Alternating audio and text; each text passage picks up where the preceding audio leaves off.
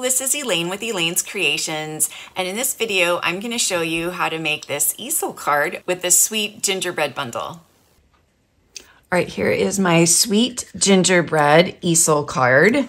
I love making easel cards, and I started off with a crumb cake card base, and then a layer of white. And then I embossed this piece of Pool Party with the painted texture embossing folder to get this cool embossed look. I think it kind of looks like a sky. So I'm just gonna make sure that this lines up well, and then I can just adhere it down to my basic white layer. And then we're gonna do a little bit of scoring to create our easel.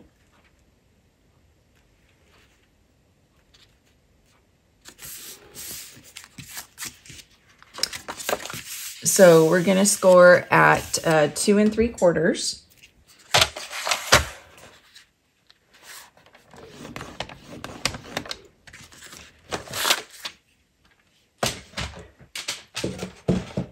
And 2 3/4 is half of 5 1/2. Actually, I think I want to go this way.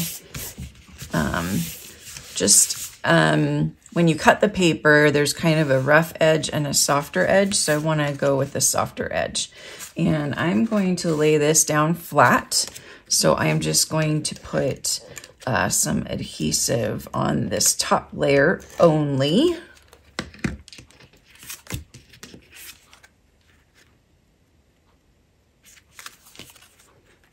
This way. Okay, and then we're going to put a piece inside that's a tiny bit smaller. So this is 3 7/8 by 5 1/8. And this can be for our message and to hold our little easel in place. We'll stamp a sentiment and adhere that on with a dimensional on this piece. So we will just center this so that when we fold this over, it will be hidden. Okay, so now for the fun parts. So I have a slope that I cut out of the snowy white velvet. And so I'm just going to adhere this one down flat.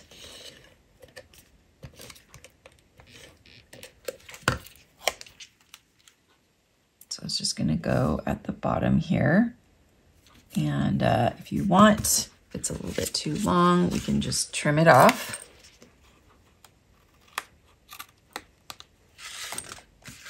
Okay, so there's our snowy slope. And then I have cut out the fence out of crumb cake, and I've used the self-adhesive sheets just to make the adhesion easier. So I'm just going to measure this across here. So I'm going to cut it after this one right here. Okay, so I can use this on another card, and then this is going to get sticky and messy.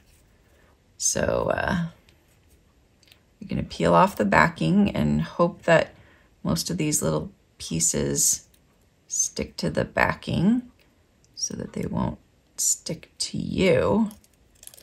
Okay, looks like all the bottoms came off.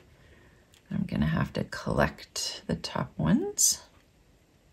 So I'm just going to bend the paper towards me, and it'll pop up these little pieces so I can stick them all together in one big sticky leftover cardstock mess. It's like a ant pile or something. Okay, so now I can put this on the bottom here.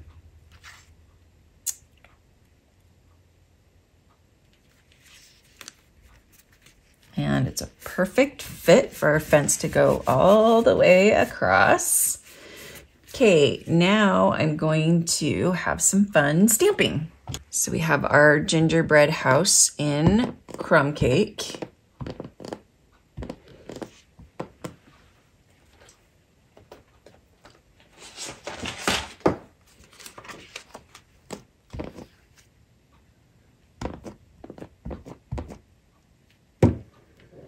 I'm going to stamp off and make it a little bit lighter.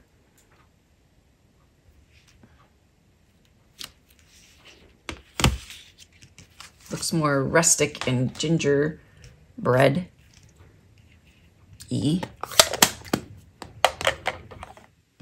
And then we're gonna do the little fun ornament on the top here.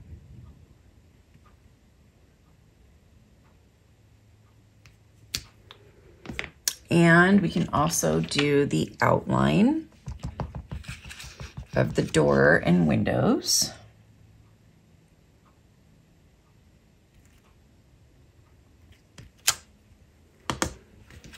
And then we can do the windows in Pool Party.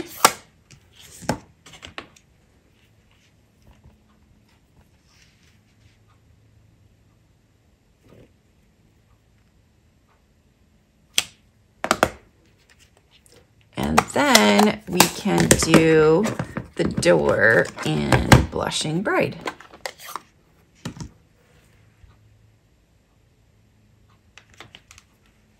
The door is super cute. It has a little heart on it.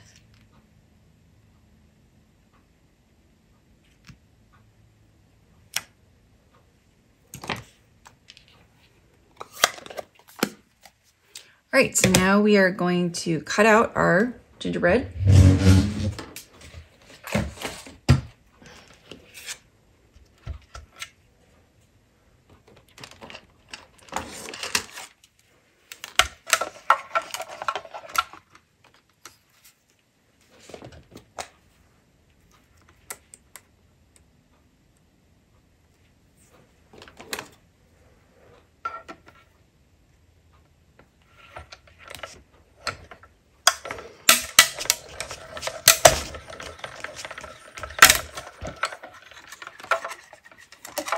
Okay, so now we have our gingerbread house.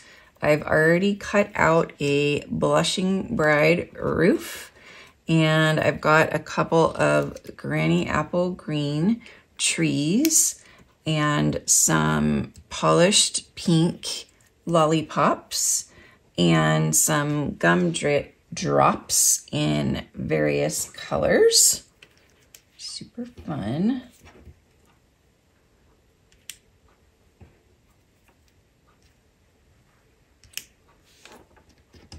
And then we have a little cloud that we can stamp a sentiment on, and a deckled rectangle that we can stamp our other sentiment on.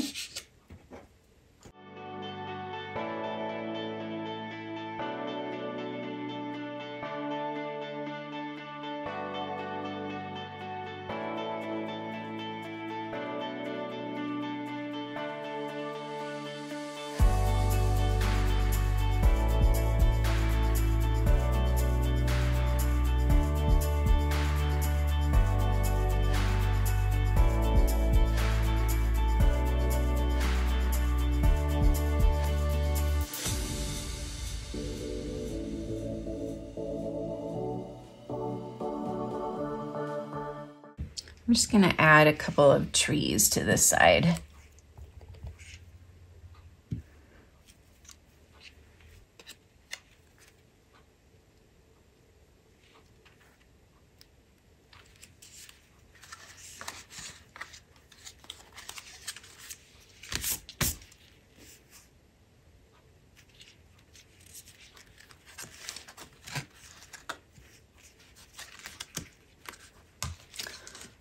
The last step is to embellish with some pearls. So I like putting the large pearls on the lollipops.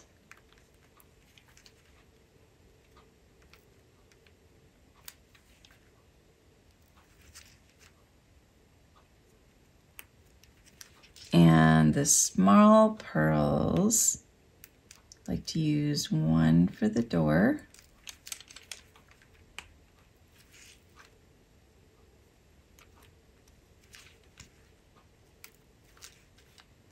And then the two others just to embellish.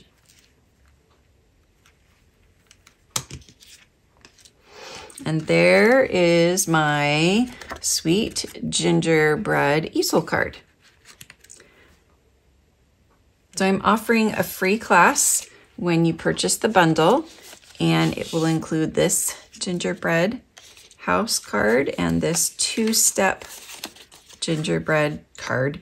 Just place the order for the bundle or $50 order using my current host code and email me and let me know that you would like this gingerbread card kit, and I will send it right out to you. Thank you so much for watching this video tutorial using the Sweet Gingerbread bundle. I hope that you enjoyed it. If you did, please like and comment on the video, and don't forget to subscribe to my YouTube channel and click on the notification bell so that you know every time I go live. Thanks again for watching, and I'll see you next time. Bye.